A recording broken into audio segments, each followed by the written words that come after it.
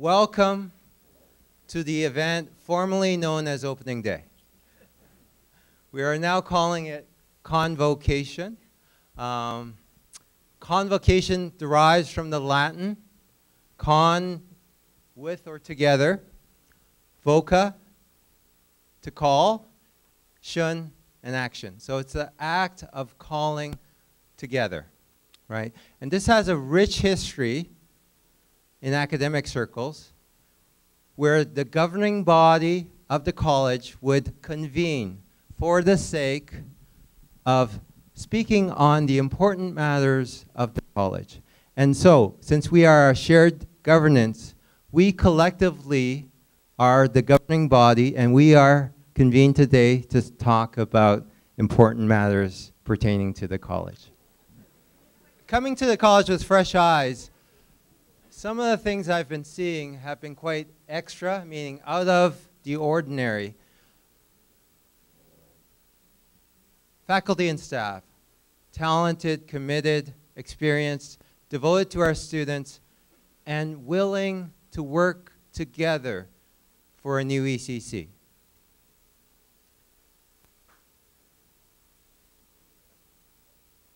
We also have an extraordinary responsibility. So I've been spending time with Marvin Wilson and the Men of Merit, and it is clear to me that we are a pivot institution. We transform the lives of individuals, their families, and their communities. This is a huge responsibility. And I think that we are at a very opportune time in terms of the history of Western New York, that we are part of this great renaissance, and that our students have the opportunity to participate in and benefit from this revival, this resurgence, and this renaissance. As importantly as jobs is the optimism that comes with this renewal.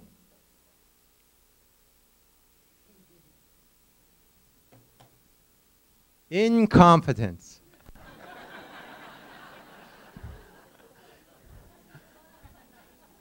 So, in contrast to my initial impressions of the college, people have given me their unsolicited opinion about the college. Incompetence actually means an inability to compete with maybe the 20 other institutions of higher ed in Western New York.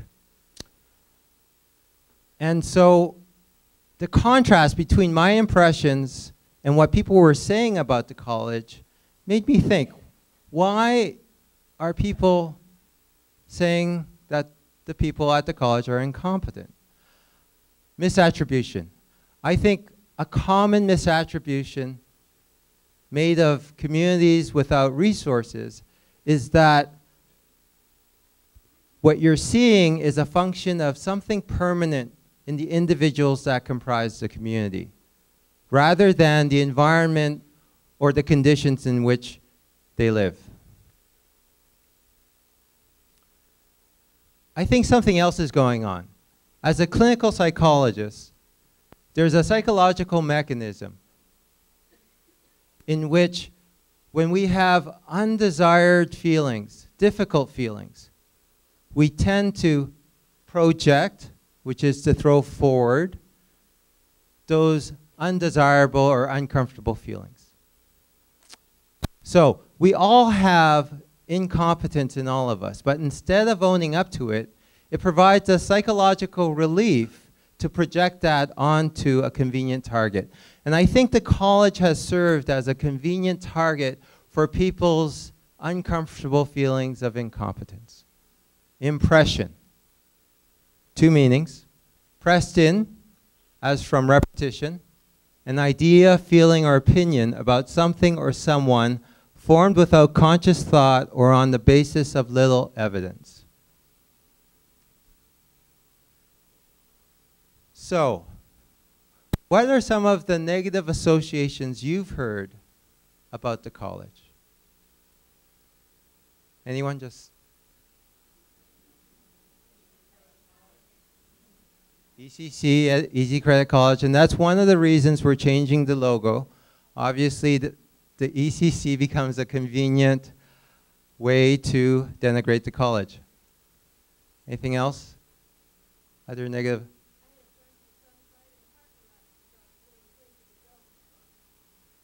My friend's son cried in the parking lot because he thought that ECC was the only place he could go.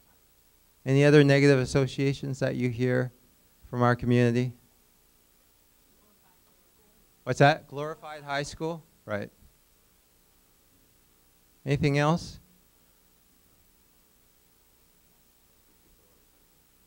Extra Cheektowaga Central. So these impressions, these negative associations with the college impact us. They impact us in a very negative way. Students don't want to come here. Students are crying in the parking lot thinking they have no choice but to come here, right? And they don't want to come here for two reasons. One, who wants to go to a school with bad service, right? Outdated offerings, right? And incompetence, right? And who wants to come from a school that's been associated like that when they're trying to get jobs? As you know, our state and county sponsors contribute about 2/3 of our operating revenue. And they have explicitly told me that they want to give us more money, but it's their impression that we mismanage public funds. And that makes sense, right? Individuals and organizations and companies that we can partner with in terms of internships, in terms of developing cutting-edge programs, in terms of corporate or individual donations to the college, right? People do not want to back a loser, right? So the University of Southern California, for over 100 years, they've collected data on the correlation between the record of their football team and the amount of money they bring in from advancement. So the president invites people to watch the game, and then they have a dinner afterwards. If the team wins, people write checks, right? It only makes sense. People want to back a winner. Non-tuition revenue is very important to us, and unless people have faith, individuals, companies, corporations, our county, right, have faith in us, they're not going to want to be associated with us. Talent, skilled individuals, when we're looking for people to fill openings at the college, they will not want to be here, right? Who wants to work for that organization? And keeping talent is also an issue if we have a reputation of incompetence, right? And all of us are less inspired and committed to work here if we have the same impression, right? And so there's a vicious spiral. Less talent, less commitment, poorer impression. Less talent, less commitment, poorer impression. So one of my priorities as president is image renewal. By focusing on touch points. What are touch points? Simply put, it's how most of the people come in contact with us. So Jack Quinn has this old chair, the big chair, that I'm now sitting in. He's had it for 9 years, and the stuffing is coming out of the cushions, right? So I asked for a new chair, so the office company sends in this $900 office chair. And the leather on the back and the seat, luxurious. I mean, you just want to curl yourself into it.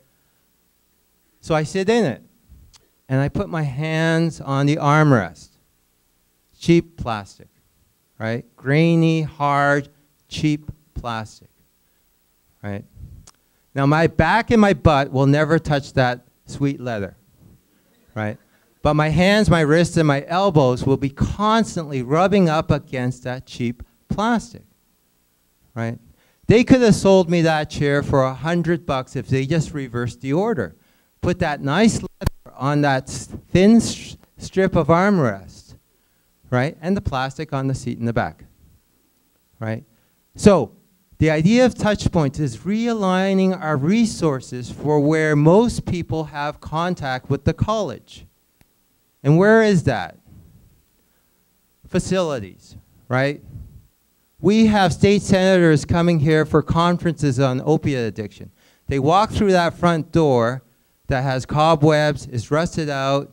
You could see, right? They're afraid to get tetanus by touching that door, right? Now, we don't have to paint the ceiling of the 5th floor bathroom. We might realign the resources for where 90% of the people experience our campus, right? The front doors, the bathroom on the 1st floor, right? Those hallways. The website, our #1 marketing tool, is the second most impactful vehicle that we have in terms of how people interact or come in contact with us. Communications, right? We have such wonderful stories about our programs, our faculty, our staff, and our students. But we don't even know about them ourselves. So someone who works here at the college didn't know that we provide free classes. We have a clinic that provides free eyewear for people who can't afford it. We don't even know our own stories. So part of my mission is to get the stories out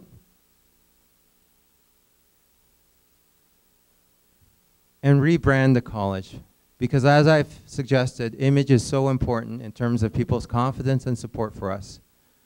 Now, rebranding sounds like a very sophisticated thing. It really isn't. A brand is merely the sum total of people's experience of that product or service, right? And so we've seen, for instance, with United Airlines, how one incident could tarnish a brand. But the opposite is that one positive act by you will help improve our brand. So whether you spend a little extra time with someone filling out their FAFSA, their financial aid application, whether you spend a little more time on someone's paper and giving them feedback about their grammar, these things all help improve our brand.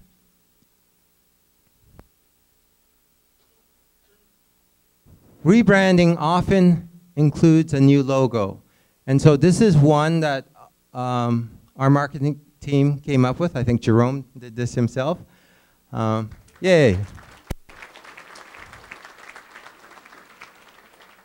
So this will be one of many options for you to vote on. So students are in a contest creating a new ECC logo.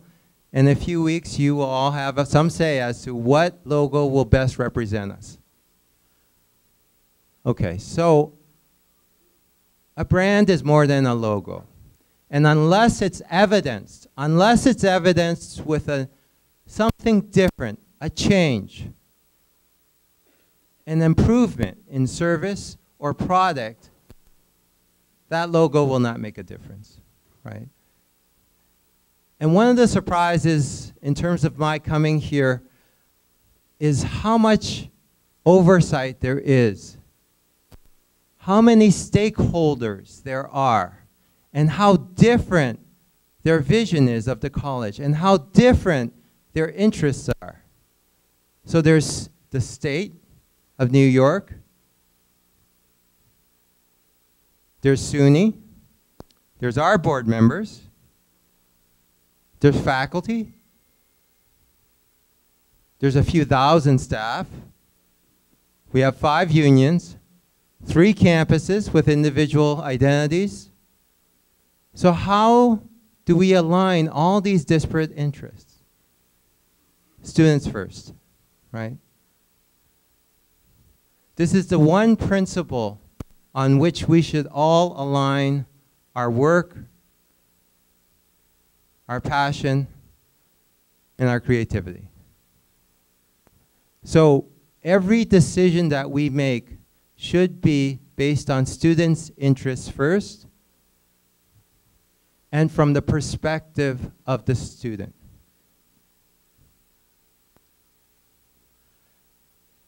Now, given how desperate we are in terms of resources, how do we focus on students first in a way that we can improve student success? It's no different than aligning resources for facilities, right? Touch points. You may have heard this story. One of the best ways to improve tuition revenue isn't getting new students. The best way to improve tuition revenue is keeping the students you have, right? And so I'm implementing a program called Imprinting, based on the work of Nobel Prize laureate Konrad Lorenz. Now, you may have seen some black and white film footage of Konrad walking around his farm in rubber boots with a dozen ducklings following him around, right? And he coined this term called imprinting to describe what happens when you reach a young duckling at that critical developmental period for them. When you create that emotional bond with that duckling, they will treat you as their mother, right? And they'll follow you around the rest of their lives. So, the idea in terms of retention is to have our most committed faculty and staff provide high touch and high tech to those students in the first term, the first week, the first day of their experience, to create that emotional bond that will allow them to tolerate the ups and downs of college life, that will allow them to seek help when they need help. The other thing, oops, sorry, I didn't mean to. I also want to align people's passions to students, right? So you will all have conversations with your supervisors in terms of what you're doing. I want you to be motivated, committed, and inspired in what you're doing. And if you're not, then we'll find a way for you to channel your passions in another capacity, right? And so we want to hear from you how you think you can best serve students. Where do your passions lie? If you're not passionate about what you're doing, it doesn't do anything for our students, it doesn't do anything for us, the college, and it doesn't do anything for you, right? So it's another way where it doesn't cost us anything to align you with your passions in serving students. Technology. So everyone hears about disruption, and technology plays a big role in that. So I just moved here from Seattle. I rented my house.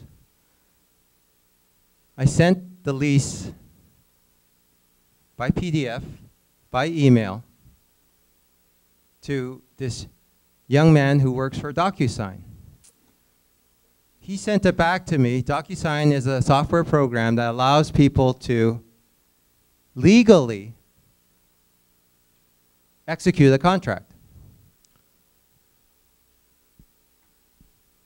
I have a copy, he has a copy. Nothing touched paper. Nothing. We edited on a Word document, we created a PDF, we signed with DocuSign. Imagine how many industries are disrupted by this technology. People who plant trees, people who cut down trees, people who move trees to the pulp and paper mill, people who work for pulp and paper, people who make photocopiers, etc., etc., etc. All those jobs wiped out by this one technology. We can also harness it for student success. So I've used Facebook as a learning management system for courses and for student support. And so for instance, in student support, we had one advisor between 12 and 16 students. And so students would ask questions of financial aid about when a course is going to start. And often, students answered other students. So that created a community and a cohort, emotional ties with other students, which is also another predictor for student success. But that technology allowed us to have students from all across the world.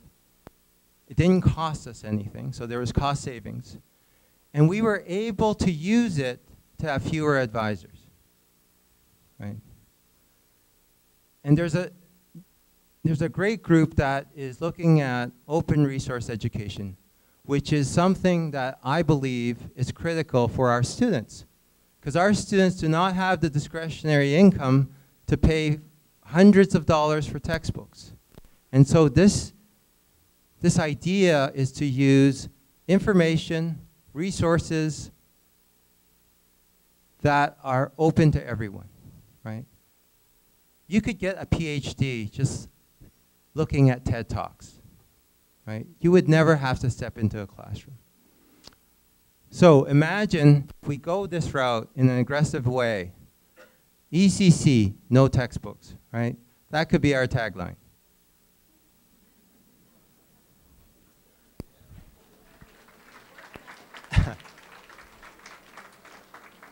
Again, these things do not cost us anything. Anticipation. So anticipating problems before they arise, technological or otherwise, I think is critical for our student population. Because by the time they walk out the door, meaning they've left the college, it's really hard to get them back. And so, perhaps we can begin to anticipate the gaps in service and learning that will inevitably happen to our students, right? Before they leave the institution. And that is part of creating a new culture. What is culture? Culture is merely a set of values, a set of experiences, a set of beliefs and constructs that shape people's lives. And it's like the air we breathe. You're unaware of it until you experience a different culture. And so I experienced this change when I moved from the East Coast. So I used to live in Nova Scotia. And I moved to California, right? And that change in culture was palpable. Let me talk a bit about East Coast culture. So Buffalo is considered East Coast, but the true East Coast is right here. It's east, it's on the coast, and it's east of Maine, right? So I worked as a clinical psychologist going to fishing villages. So just some context, the fisher people, actually I can say fishermen because they were all men, the fishermen in these villages were experiencing depression, chemical dependency as a result of a 10-year moratorium on cod fishing because they had overfished the Grand Banks. And so this is the only thing these men knew, right? There had been 8 generations in any family of fishermen before them. 8 generations. They've eaten the same food for 8 generations, fish and potatoes. Their fishing techniques were exactly the same as their great-great-great-great-great-great-grandfathers, right? That is tradition. Tradition, from the Latin trans, across, dare, to give, the act of giving across generations. There are 2 meanings that come from tradition. Cross, giving, also means betray. And so the original Latin tradition is used in 2 different, very different ways. But I think it's very appropriate because tradition does give and it can also betray, right? It gives us a convention, a lifestyle, prepackaged. We don't have to think about it. But it also betrays us in that it may close us to other possibilities. So when I reached the West Coast, one of the more dramatic things I saw was that people are not as tied to tradition. It's all about the newest, the greatest. It's all about innovation. It's all about new ideas. Wherever they're from, it doesn't matter, right? And so, having come from Nova Scotia, where tradition was so strong, and by the way, Nova Scotia stands for New Scotland, just like we have in the US, New England, that they revered their tradition so much that they would call their new place of home a reference, a homage to the old country, right? So, is it a coincidence that the innovation seems to be coming from the West Coast, whether it be Uber 8 years ago, the legalization of marijuana, or Amazon delivering your packages by drone in not 2 days, but 2 hours, right? Now, why is there such a cultural difference about change, about newness, right? 2 theories. One is that if you imagine those people that came from England, the Puritans, right? Black hats, hosiery, buckles on their hats, the ones that settled in New England, started farms, grew corn, squash. Some of those people didn't want to stay there, even though food was abundant, right? And their future was predictable, season after season. You plant your crops, you reap your crops. There were groups of people that felt they needed to go west.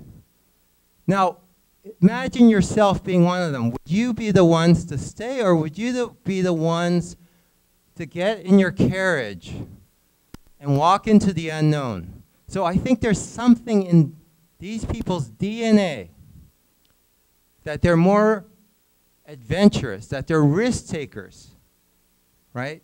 And then there's a little boy in the corner of that picture. It might be a girl. What sort of learning, what sort of tradition, cultural learning is he getting if he is coming across with his parents and his parents say, I don't know what's across those mountains, but it doesn't matter, we'll survive. And it might be better than what we've had before. That's a completely different attitude about difference, about change, about the unknown, about new ideas, right? And so those people that settled on the West Coast, what happened then? Those people who might have been genetically predisposed to risk-taking and culturally informed by risk-takers in their own family, Well, they hit up against the Pacific Ocean, right? And they get exposed to Asian culture, right? People who eat food with sticks, people who don't believe in God, right? Could you imagine how that would expand your thinking? Whereas the people who stayed, right? People with the black hats and the buckles on them, well, their nearest culture of contact, apart from their own, across the waters, was the old country. How to make sauce, right? So that's the first theory. The second theory is that on top of that predisposition to adhere to tradition, because your family tells you how important tradition is that for the past 3 generations, so for the past 75 years on the East Coast, so in Cleveland, in Pittsburgh, in Detroit, in Buffalo, the last 75 years, what has change meant? It meant loss. It meant loss of a job. It meant loss of your home. It meant loss of income, right? So if you learn that, if you grew up here, it only makes sense that you're a little squeamish about change, right? Everyone you know and every personal experience you've had, change has meant something devastating. Why would you want change? It totally makes sense. But we know you need to change to survive. Learned helplessness. So this is a psychological term, right? They did experiments on dogs. So they put them in a cage and they shocked them. And so the dogs, there were multiple conditions. One is if the dog jumps over this barrier after being shocked, the shock would stop. If the dog jumps over the barrier within 3 seconds, when a light comes on, the shock isn't administered, right? So you imagine that dog in that condition when he or she first gets shocked, it's doing everything it can. It's running around the cage. By accident, it finds out, oh, when I see that red light coming, which precedes the shock, and I jump over this fence, this barrier, I don't get shocked. So you guess what happens the next time the dog sees that red light? It jumps over the barrier. It doesn't get shocked. Unfortunately, there's another experimental condition in which, regardless of what the dog does, it gets shocked, right? And so the first few times you see that dog running around trying to do everything it can, right, to get out of that cage, it soon realizes after a few days it can't do anything. It has no agency to change its condition. It just lies down and gets shocked, right? I think the impact of 3 generations in which change has meant devastation, right, creates a learned helplessness about whether we have any ability, any capacity or agency to change our conditions. That is part of the cultural belief system, and naturally so. So, what is the new ECC? The new ECC is really a new attitude. It's really a new attitude. So, this is a depiction of learned helplessness. So when this elephant was a young elephant, when it was strong and courageous, it was tied by a metal shackle, right? And it would yank at that shackle with all its might, tear at that shackle day after day, right? So its leg would start bleeding, right? But then it realized soon that it doesn't help. Whatever I do, I can't get away from the shackle. After the first year, you can tie that elephant with a thin rope. Learned helplessness. The new ECC, for me, is releasing ourselves, liberating ourselves from the learning of the past. So I ask you, what is it that we are being tethered to? What beliefs, right? What associations, what memories, what experiences are we tethered to that no longer reflect the current reality, right? I think the new ECC is about transforming ourselves first, in releasing ourselves from those mental chains. I think change is natural.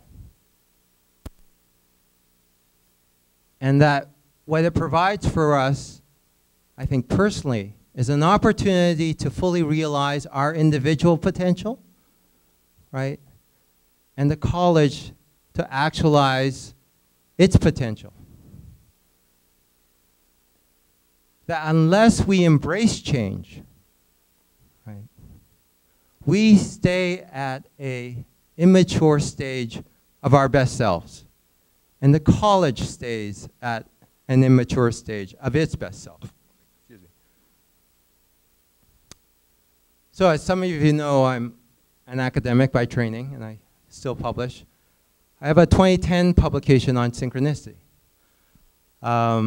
You can find it on academia.edu.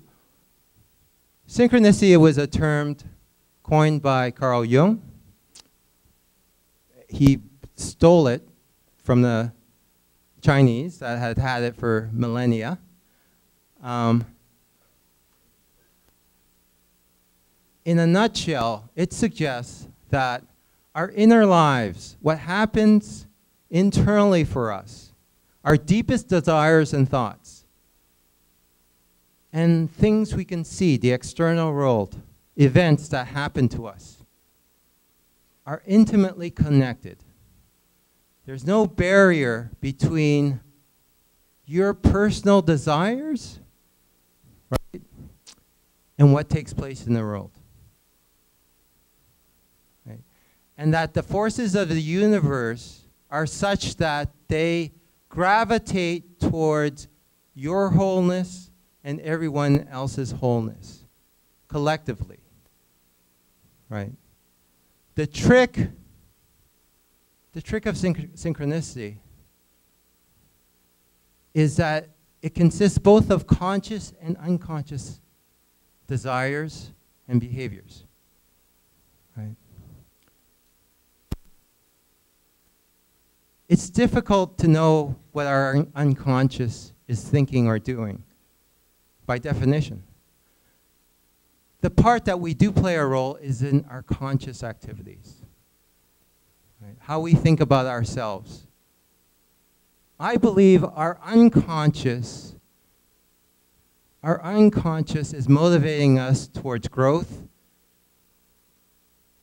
and the fulfillment of our individual potential. Right?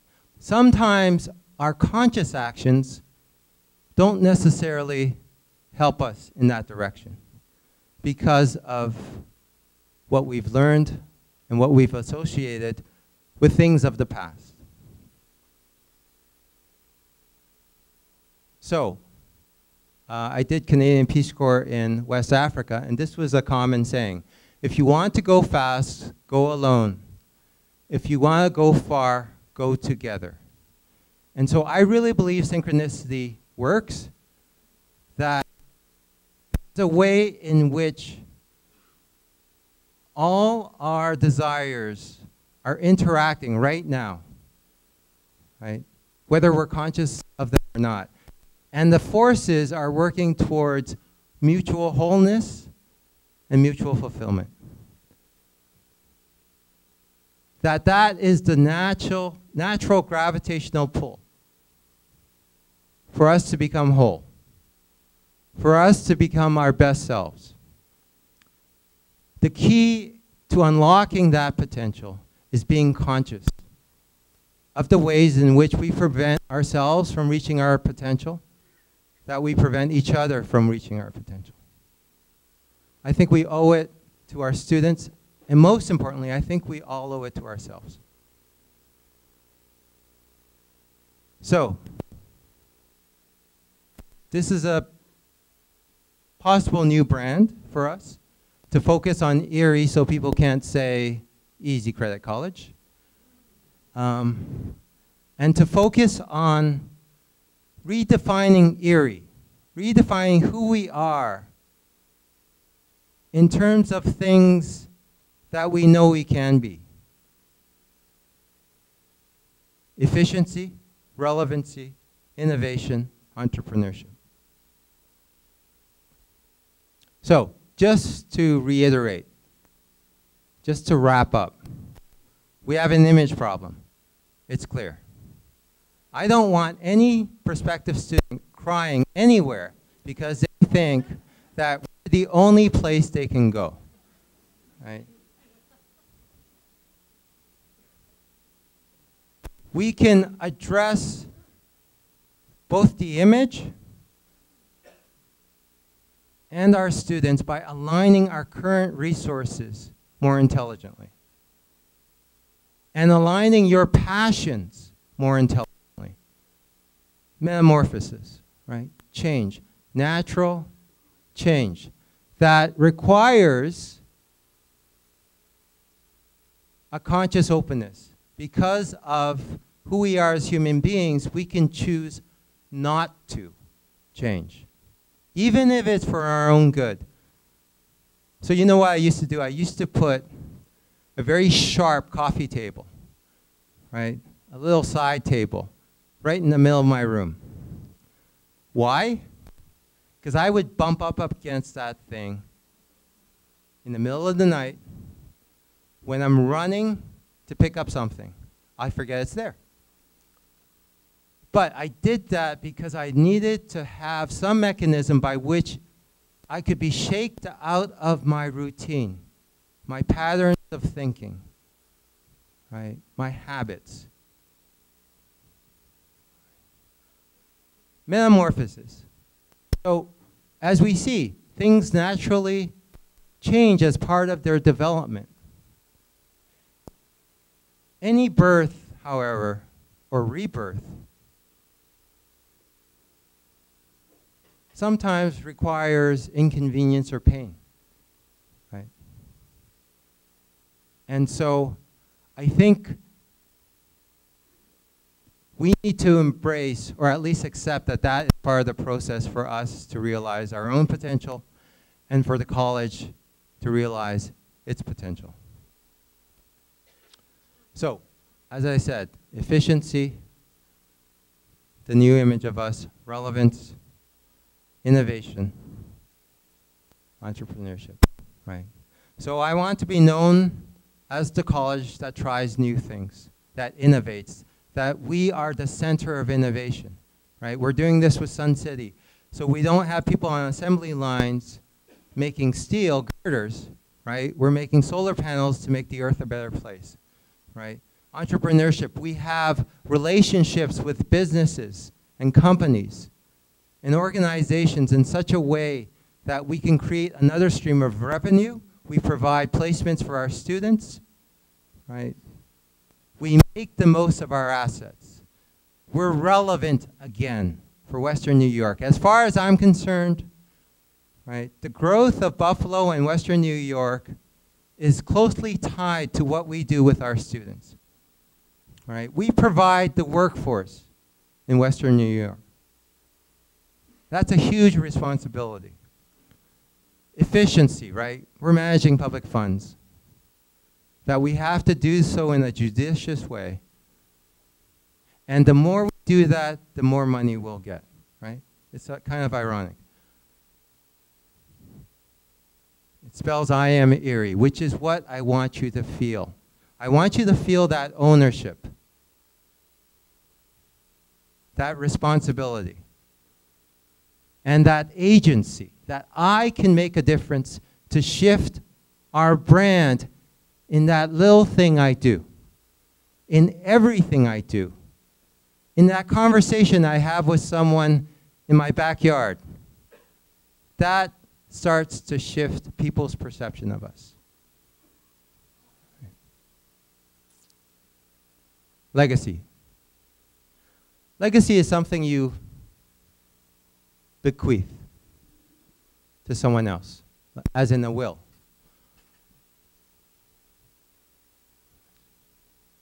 So, a couple weeks ago, I was driving from Seattle to Buffalo, and I was looking at places to visit along the way.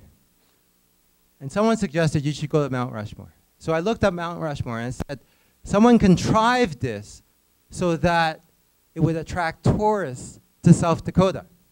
I mean, why else would you go to South Dakota? Right? So this was a marketing plan. This was a scheme. This was just an idea to draw people in, right? There's nothing sacred about it. But I decided to go anyways, because I'm a sucker for these things. So I go, right? And it so happened, and here is a warning. If you go in the middle of July, you will be in traffic with 700,000 Harley riders. Because Sturgis, right, has an annual Harley convention every summer. So that's, you can learn from my mistake. So I eventually get there after following a few thousand Harley drivers. And I'm blown away. I'm completely blown away by the majesty of this monument. Right? Two things. I think it's an apt metaphor. It's an apt metaphor for the college, that what you do every second of every day somehow shapes something that will last beyond your time. Right? Because this was not made overnight. 400 people, 14 years made this. It's also an apt metaphor for what we do with our students. We shape them, we mold them, we sculpt them, right? Our legacy is the quality and character of our students. That's our legacy. So I'll leave you with one question, which is, what legacy do you want to leave at ECC?